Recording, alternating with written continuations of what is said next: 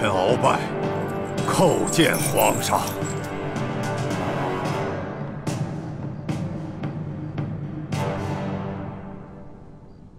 鳌拜，自朕亲政以来，你可是第一次向朕行跪拜之礼。罪臣以往对皇上不敬，罪臣罪该万死。这么说，你是想明白了？皇上，罪臣是三朝元老，罪臣不愿意看到大清亡国，不愿意看到八旗子弟再退回到山海关外去。鳌拜，你个大胆奴才，竟敢用这么恶毒的语言咒骂大清！难道没有你鳌拜，皇上带着文武百官就守不住大清江山吗？没错。哼，皇上，您瞧见了吧？鳌拜这奴才还是没有丝毫的悔过之心。鳌拜，朕看你还是继续待在这天牢里，慢慢想明白了再说吧。皇上若是连罪臣这样的三朝老臣都不肯放过的话，吴三桂、尚可喜、耿精忠那些降将们，他们心里能踏实吗？这江山虽然表面上兴了爱新觉罗，其实这举国上下到底还藏着多少前明的余孽？皇上，你知道吗？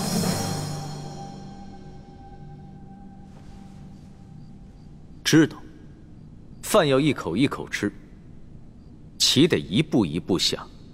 等朕收拾了你，朕自然会把那些威胁大清的敌人一个一个揪出来，然后清除掉。不，皇上，虽然罪臣威胁到了大清的皇权，可罪臣绝不是大清的敌人。正是因为罪臣不忍心看到大清亡国，罪臣冷静下来以后，这才肯放下与皇上的私怨，愿与皇上共同去对付大清真正的敌人。皇上，你既然已经烧了罪臣与朝中大臣们来往的密信，足见皇上你的度量和谋略。那皇上为何就不能再大度一些，恕了罪臣呢？万一康熙和鳌拜谈判成功，对咱们整个联盟是很大的损失啊！当务之急是必须想办法破坏他们的君臣谈判，抢在康熙之前查出鳌拜埋在咱们明珠谷的内奸，除掉这个祸患。眼下唯一能办好这件事情的只有易欢了。我看得出来，康熙很在意小师妹，今天突然把我从贵人升为嫔，其实就是为了刺激小师妹。康熙把你升为嫔，关易欢什么事？大师兄，你先别紧张。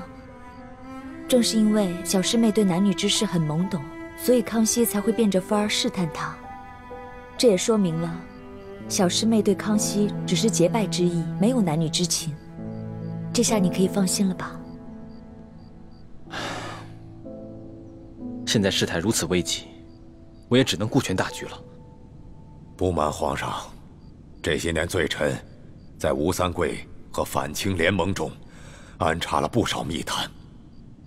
这些密探只听命于罪臣一人，若是皇上杀了罪臣，他们就会变成聋子、瞎子。哼，鳌拜啊，鳌拜，朕听明白了。你虽然嘴硬，但是你还是想活。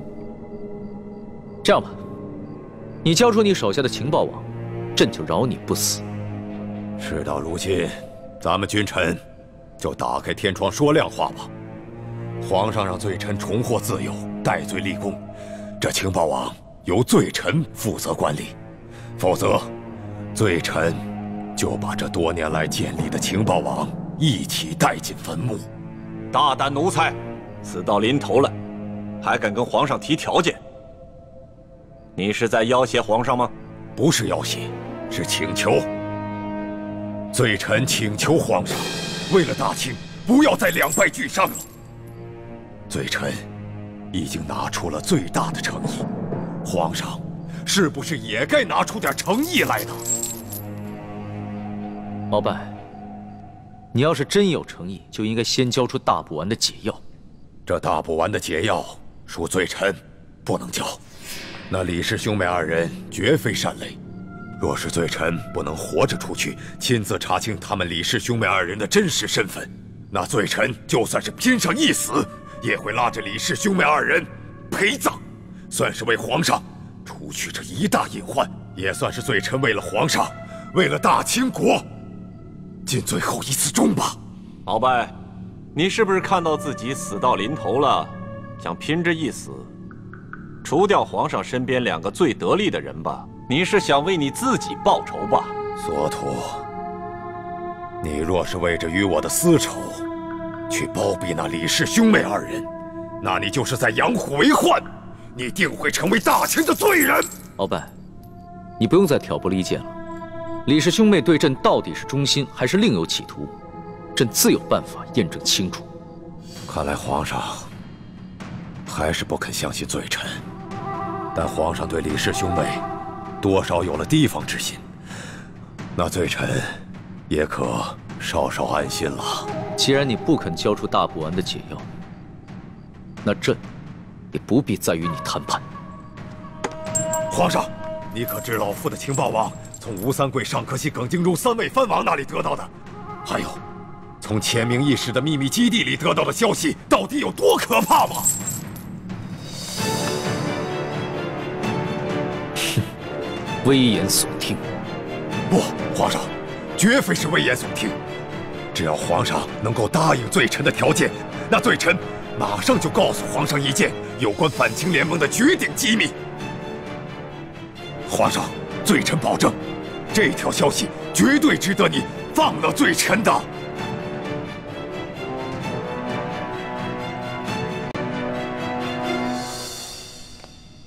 皇上，如果鳌拜方才所言属实，那他一直向皇上隐瞒这些机密，那犯的是欺君之罪。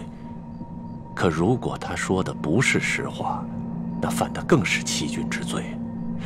所以，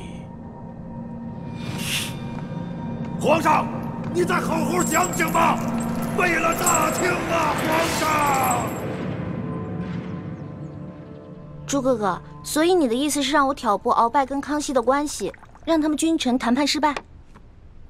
不，恰恰相反，我要你想办法劝康熙尽快答应鳌拜的要求，赦免鳌拜，放他回府。我没听错吧？你我来历不明，又有鳌拜从中挑拨，康熙本来就对我们没有完全信任，这个时候，若是再挑拨他跟鳌拜的君臣关系，反而会加重他对你我的疑心。鳌拜老奸巨猾，他不可能真的交出情报网络，他只会自己亲自掌控，但他一定会暗中与手下内奸联系。只要放鳌拜回了府，我们就有机会查出那内奸是谁。哦，那你这么一说，我突然就明白了。朱哥哥，你简直太聪明了！你呀，总算夸我一回了。哎，不过，如果那个康熙再对我动手动脚的，你可别再乱吃醋了。